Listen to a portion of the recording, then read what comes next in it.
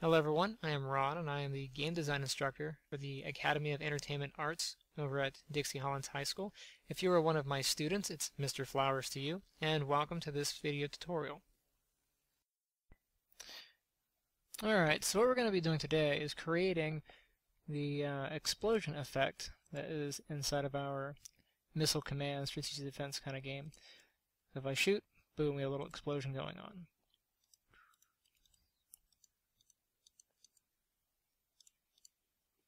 I get carried away pretty easy, so I'm going to keep shooting. Okay, enough of that. So we're going to go over how to create that two-dimensional explosion in Photoshop. So go ahead and open up Photoshop. If you look at my original,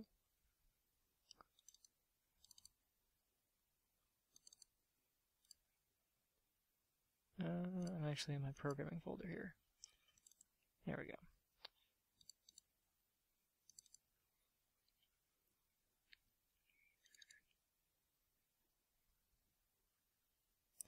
So if you look at an explosion in this particular animation, you can see that it starts out small, gets a little bit bigger,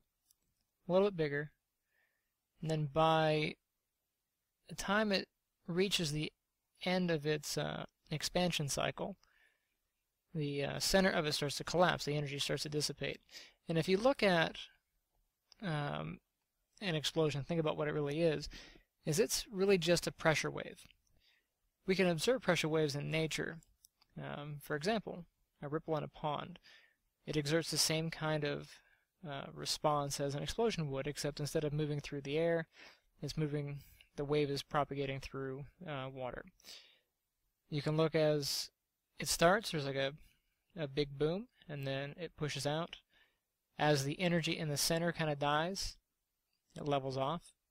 And the same thing behind the wave, as there's less energy behind the wave, as it moves out, this kind of dies off.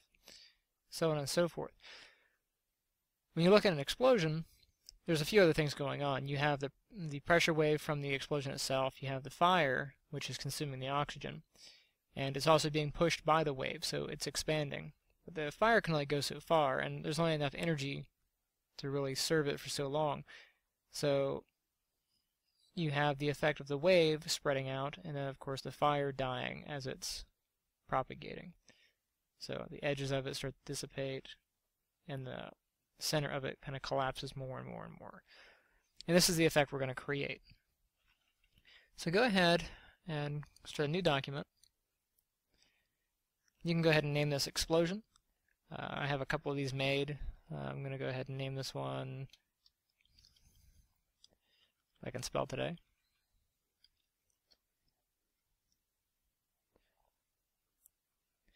I'm going to do underscore B, actually. I had some issues with naming conflicts, so I'm just going to go ahead and do explosion C. Inside of the game that I'm doing, it's the world is 640 by 480. So depending on the size of your game determines the size of your explosion. Whenever you're making something, and for your game you always want to work from the most detail you can, the highest resolution you're able to, and then work your way down from there. You can always scale it back down. In our case, however, since we're working inside of Allegro, and we're actually working Allegro 4.2, I'm going to go ahead and start it off at 40 by 40. And I'm only doing this because I know once I scale this down, I'm still going to have to go back, and it's going to cause double the amount of work for me. Depending on your package, like in the future or whatever, you might not have that kind of conflict. Alright, so we're going to start off with this. By the way, Control and plus or minus will adjust the size, your zoom on your canvas here. Double click on the lock to unlock it. And I'm going to come up here and grab two colors. I'm going to grab yellow, and then I'm going to grab my second one and make this red. The reason I'm picking these colors is, well, if you look at an explosion, you can kind of Google one if you want. And I always recommend looking at reference images. Well, if I Google, that's not going to help, is it? Alright.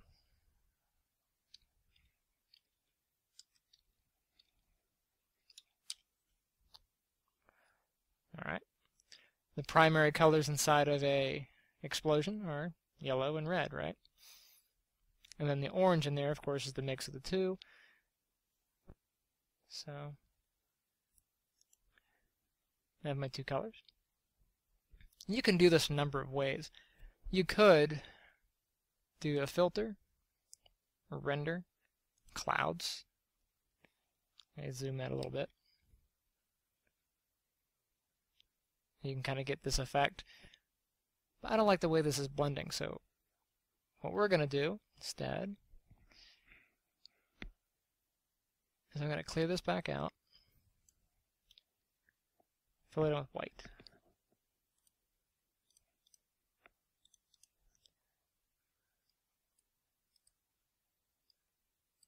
Alright. Come over and grab my paintbrush. If you don't see your paintbrush, you might have the pencil brush here. Make sure it's the paintbrush tool. It'll say brush tool. And right click on the canvas. You can select your brush.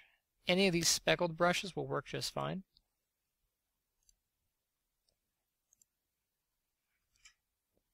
And I'm going to go ahead and dial down the size. And then with one of my colors selected, I'm going to go ahead and hit a dab in the center. Change my color. I can even change my brush a little bit. Whoops. I'll do like that, back and forth.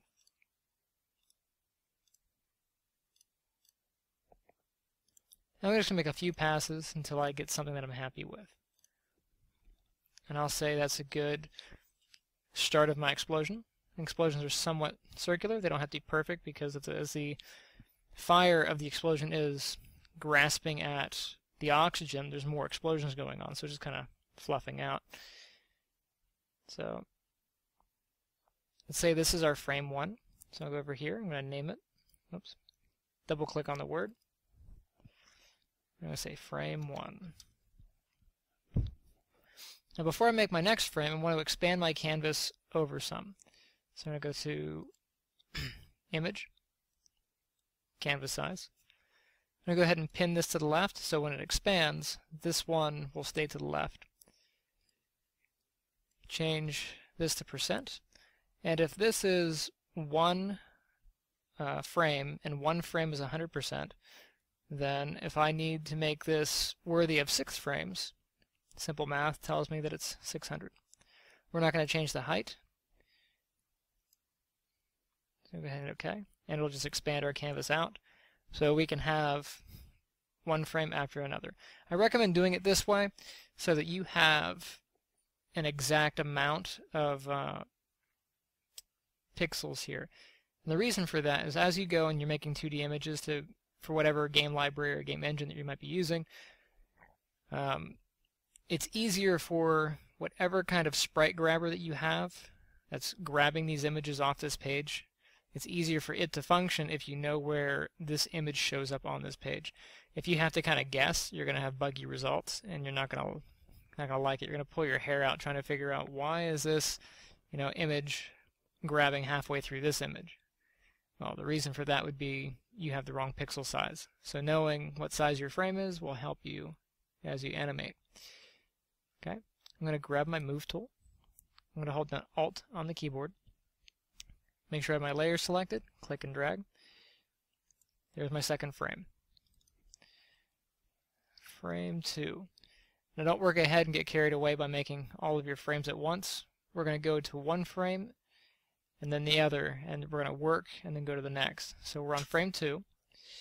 I'm going to hit the eyeball so I can clear this so I can see the boundary of my frame, because anything outside this frame is going to get cut off by the sprite grabber. Okay. Grab my brush again, and I'm going to just kind of expand out this little circle. Click off my canvas. There we go.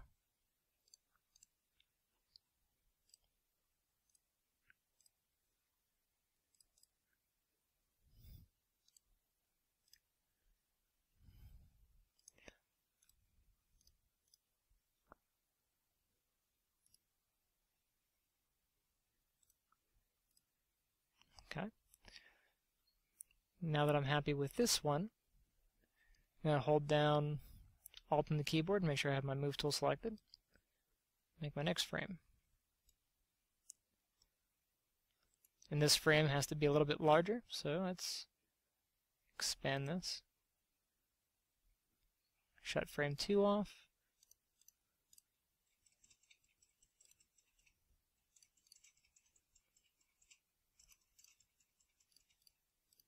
And it's okay if it's not perfectly circular. It can be a little oblonged, which is fine. But it should be more circular than square. So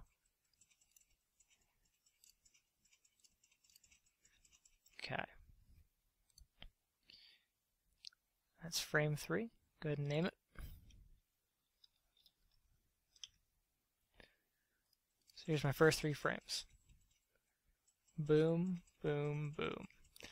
Now as this starts to expand, once we get past frame 3, and you want to kind of plan ahead, I know what I'm going to be making. So I figure this particular animation will take about 6 frames. Depending on what you're doing, how big of a project you're working on, if you're making a character, you're making a bullet, a missile, a machine gun, whichever. Consider how many frames you're going to need of animation. Try to plan ahead and figure out where your keyframes are going to be. The keyframes are what we're going to be using later on for how to block out the primary positions of your animation, and you kind of fill in the in-betweens. For example, if we were keyframing this, we would start off with our first, would get to our middle, and we could do our last one, and then we would kind of fill this in. But as you're working, you got to also think of the animation itself. And I know, based on the way a ripple kind of works, the way an explosion works, the way the pressure wave sort of works. And again, research is always the key. If you need to know something, Google is a wonderful tool. Look it up. So plan ahead on how this is going to work. Since I know that as this gets to its maximum size, the center of this is going to start dying out. So when I copy this one over for frame 4, go ahead and name it. I'm going to press D on the keyboard to get my black and white. And I'm going to grab my paintbrush. And I know that as I'm on frame 4, the center of this is going to start dying out. Okay? Now the reason I'm using white instead of the erase tool is Allegro, at least this particular version of Allegro, does not handle transparency very well. So instead of cutting it out and making it perfectly transparent, we're going to be using the magenta color for cutting out any unwanted pixels. So we want this to be as solid as we can get it. We could fill this in with our clear color, and again, we're working in Allegro, but if you're working a different kind of package, your clear color could be white, it could be green, it could be, purple, whatever your particular program is using. You can always change it. In Allegro, you're more than welcome to change it, but not many things use the particular shade of magenta that we're using, so that's why it's kind of a safe color. If we wanted to clear out white, then anything that had white in it would be erased, and that would cause a problem. The other reason I'm not using my clear color on here right away is when I make this flame, since it does blend a little bit, it's going to blend on a white background, and this is going to be a little bit brighter than, say, if I did this on a magenta background, and then all of my reds would be really pink, and my yellows would be more orange. So that would cause a problem as I'm animating. So, all right. Whoops, wrong one. So that's why I'm using white. Now this frame 3 and frame 4, as you can see, are the same. You don't want them to be. Once you start clearing out the center, you want to start changing how the edges of this look, because the fire isn't going to stand still as time passes. It's going to continue to be wispy, continue to evolve and move around because this energy is active. It's alive, if you think of it that way.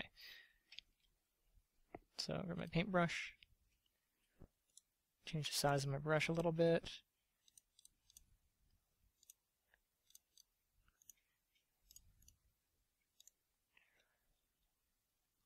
Flip my color. And I'm using this little arrow down here to flip the color in between. If you get lost on that, that's how I'm switching this.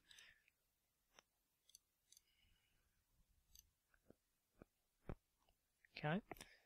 Switch back to white. And the reason I'm switching back to white is I want to do some trimming on my edges here. Oops. Helps if I have the correct color.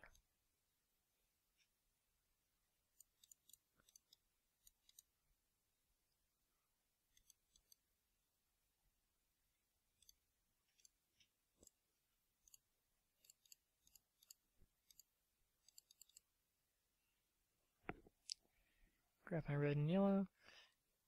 And you're the artist, so you are welcome to do this any way that you like. I'm just kind of being picky on how I want the shape to be. And it's always different, which is fine. You can have a few explosion options inside your game, so you're not always seeing the same animation. Alright, so I'm going to take this one. Let's copy this one over. Frame 5. And frame 5 is going to have a bigger center.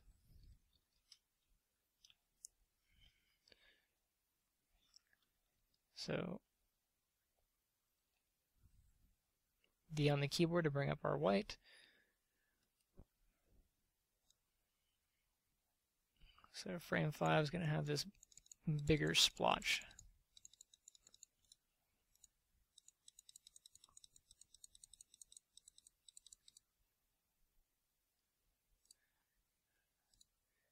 And kind of the way this collapses in on itself doesn't have to be perfectly circular either. It can be a little bit odd shaped.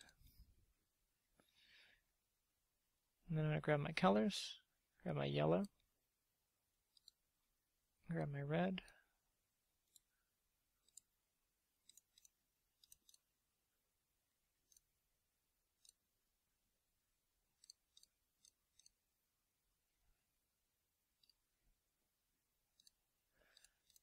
now the more time you take on this, the better your results are going to be. I'm just kind of flying through,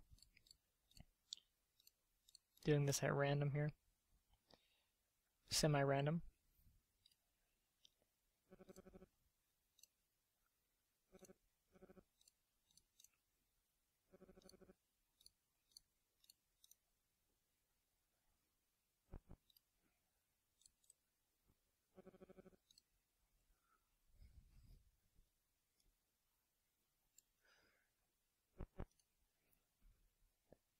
And now for our 6th and final frame.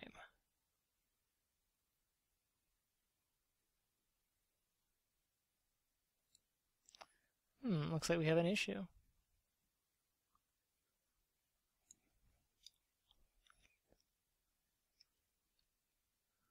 Let's take a look at our canvas.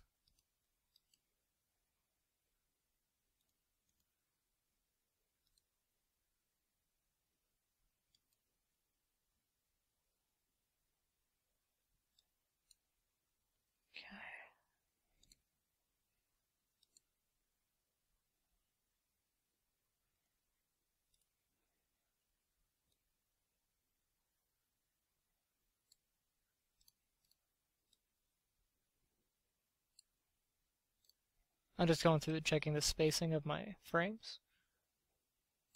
Aha, found one that wasn't quite spaced where it needed to be. Alright, so in our last frame, we're at the point where the center of our explosion, of our wave, is pretty much died down. There's no energy left here. And the only energy remaining is just on these edges. So I'm going to grab my brush, hit D on the keyboard, bring up my white, and switch it. Oops, helps if I'm on the correct layer.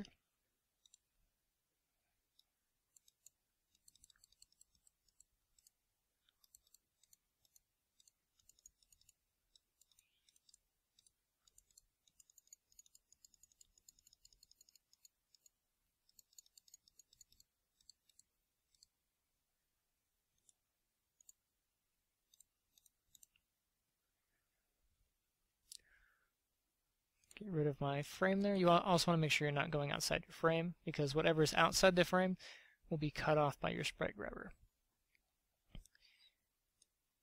Alright, grab my other one.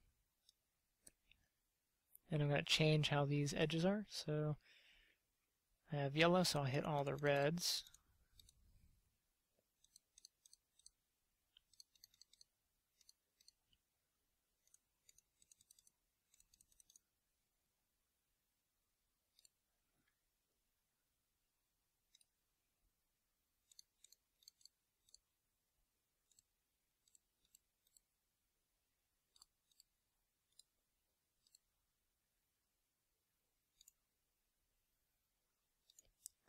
Don't mind me, I'm going to go back and adjust.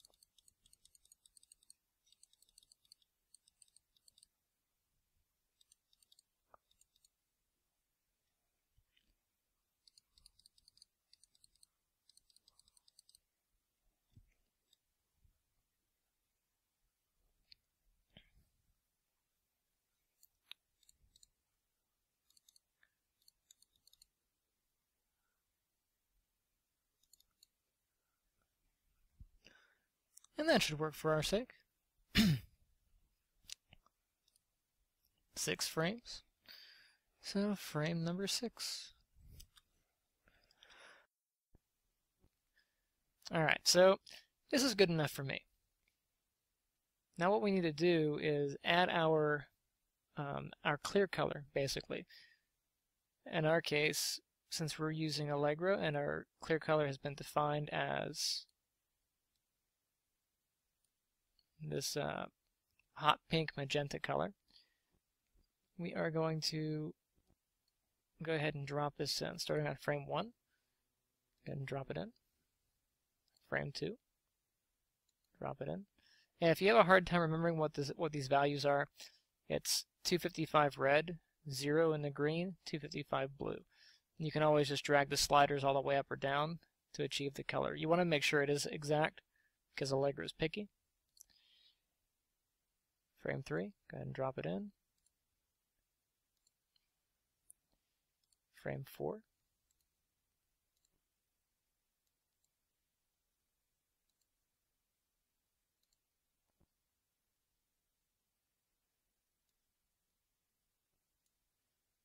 Grab that centerpiece. Frame 5.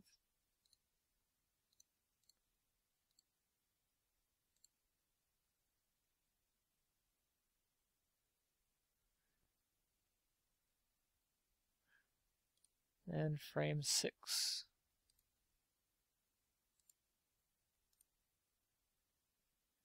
Okay. Now that I have it to this degree, can't speak tonight.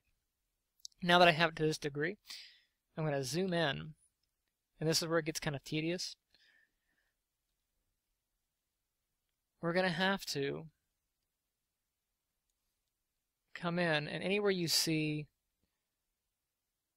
these little half pink pixels, the ones that tried to be completely transparent but are not, we have to remove these.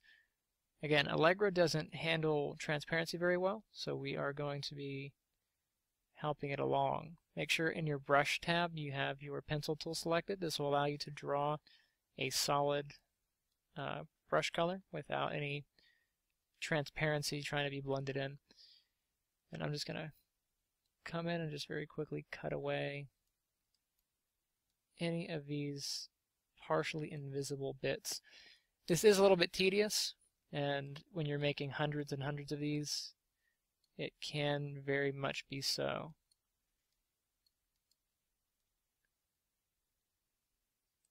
Again, depending on which game package you're using, you might not have to go through this effort. I've continued doing this. Every game that I've made using 2D animated sprites, I've always gone through this process of clearing away any of the unneeded bits from my clear color. I can't recall if it's necessary for every single engine that I've used. Oh, helps if I'm on the correct layer. I can't recall if it's necessary for every engine that I've used, or any SDK that I've used, or library. But I remember doing it for each one just out of habit. So it's a good habit just to get in, so you can understand the nature of editing the pixels and all of that good stuff. Because the more time you give to your artwork, the better it will be. Right now we're probably going to put in maybe about 20 minutes, half an hour to making this. So it's going to look about as good as the time we invest in it. And that is true with pretty much everything that we do in life. And again, I have to grab my correct frame. I'm a little on the extra tired today.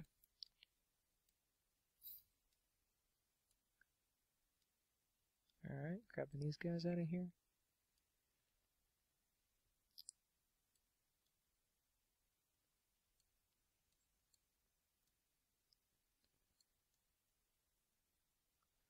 So if we were to try to run this inside the game as is, without clearing these little bits off, we would see a pink outline on our fire, on our explosion. And that shouldn't be there. It destroys the illusion that it's real, and it takes us out of the game.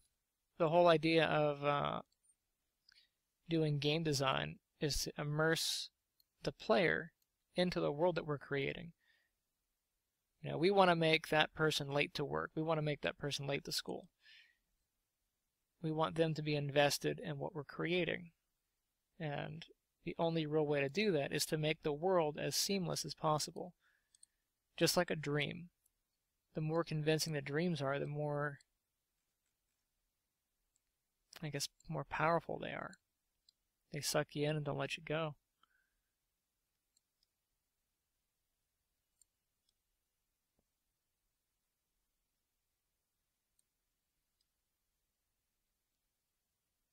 I remember being in 11th or 12th grade playing Soul Reaver. And not wanting to get up or go. It's a very repetitive game, but I really enjoyed the world, I really enjoyed the story. So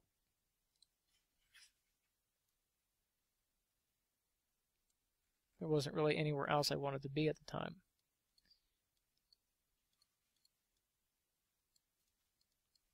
It's one of the reasons I got into game design, was how moved I was by the story that they created.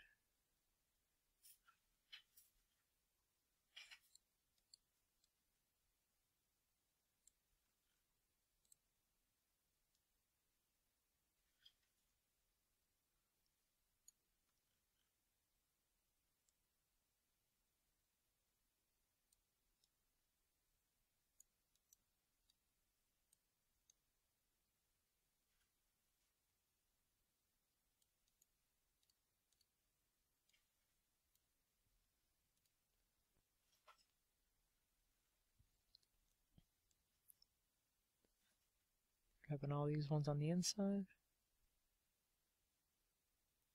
And it's okay if you grab a few extra pixels. You really won't notice in the grand scheme of things. Jumping on the frame 6 here.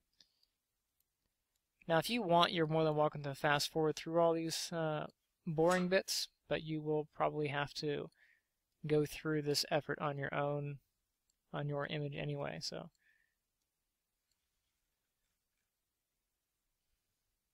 the more you learn, the better you will be.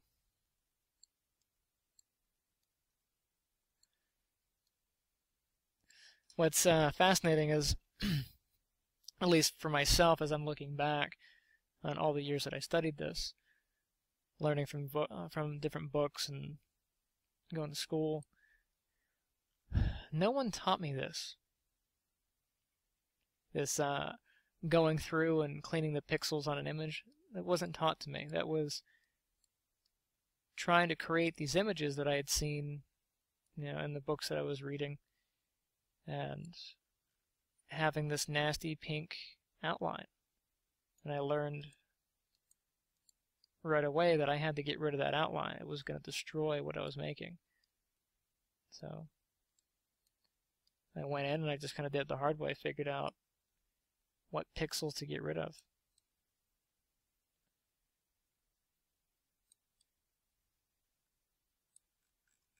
With that being in mind, you're better off, in some cases, doing this in Illustrator, just because it does create slightly sharper pixels. Photoshop tries to blend everything together, and that can be an issue when we're working with this. Okay, going to zoom out here. So let's assume we're happy with this. I'm going to go File, and make sure I save the PSD file. In the event that I want to come back and modify these layers, I can. Okay. And now I have to save this out as a 24-bit bitmap. So here we are. Depending on which version of Windows you have, you can save it out as 8-bit, 16-bit, 24.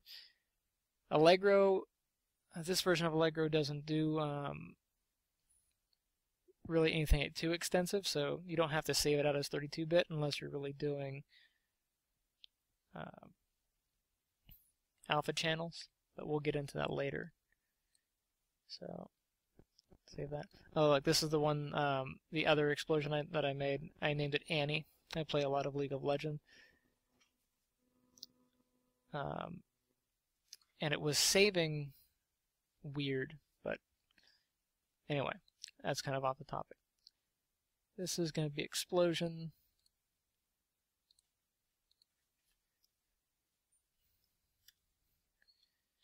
_C for me. And here are your options: 24, 16, 32. This version of Windows, I'm in Windows 7, is okay with 24-bit, though sometimes it does get buggy and want 32. So just keep that in mind. If it doesn't show up, you might have to change your settings. Okay, so inside our game file, I'm going to the main here. You guys in class should have a greater list of different files, because we've broken this program up into several files already. This is an older version, but it will run what we're looking for. So I need the explosion, and I need where it's actually called. So let's go to load, or declared explosion.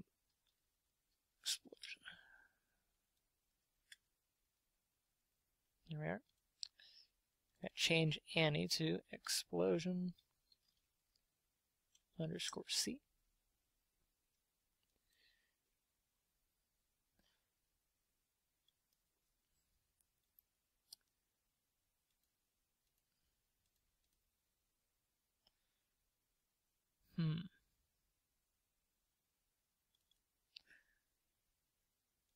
Well, fine. I will save it as something completely different. Allegro's complaining. Oh, let's do...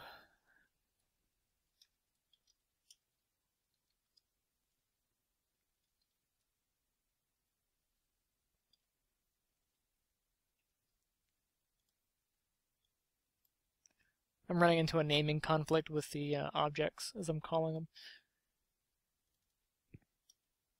So I'm just going to call it that.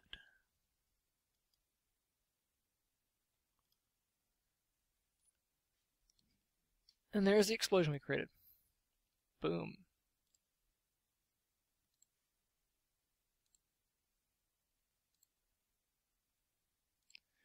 You can see that little bit of pink outline that's still left over. Just like in these buildings here, you can see the pink that didn't get removed. We'll have to go through and clean those up. But there's a very quick explosion. To get the smoke trail, you guys are going through your code packages right now, and when you look at your thing and it says, hey, you need a smoke trail. To draw the smoke trail, we're going to do it the same way we did the explosion. So we'll take our explosion image, except we're going to do it grayscale. To kind of cheat the system, you can take all of your explosion images. If you click on image 6, hold shift, click on image 1, you'll grab all of them. I'm going to hold alt, click and drag. I'm going to copy all of these, right click, merge. I'm going to name this one smoke. And then these guys, I'm going to grab them again, I'm going to put them down in their own folder. And I'm going to have this one be explosion. I'm going to turn the explosion off, grab my smoke layer, and real quick, I'm just going to grab my paintbrush tool, or sorry, my magic wand tool. If you don't see the magic wand, it's right underneath the lasso, and you might see quick selection. You can just click, hold, grab magic wand. I'm going to grab all of the pixels of this, and you can hold shift and just click on a new spot and it'll grab extra pieces. I'm going to grab all of those bits that I don't want, and I'm going to cut them out. Okay. Go up to Image, Adjustments, Black and White. There we are. And now I will once again drop in my magenta color. You can do this on a separate layer. You can create a new layer and just fill it.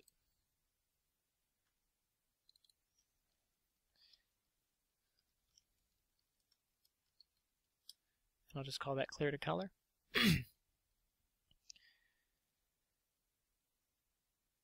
And then you can also test this out to see how it'll work for the extra smoke. Let me zoom in real quick. I just want to see if there's any weird pink pixels. There's like one there. But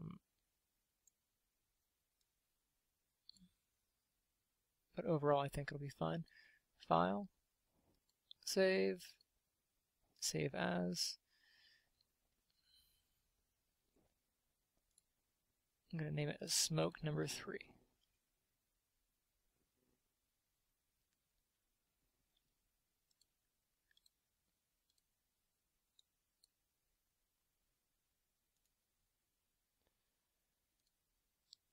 And where there's fire, there's smoke.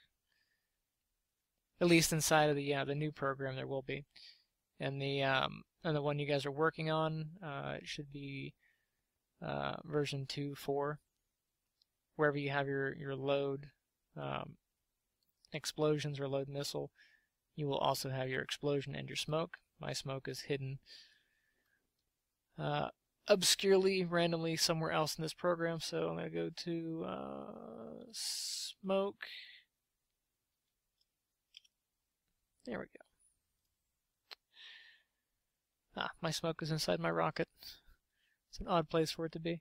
No organization. This is why I went back and reorganized everything. Smoke 3.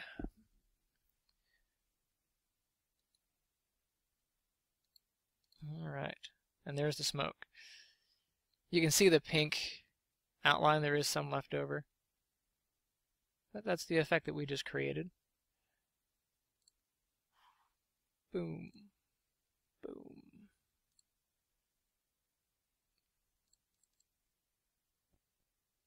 Still kind of cool though. Alright. In the next video I'll show you how to make these buildings here. Have a good one.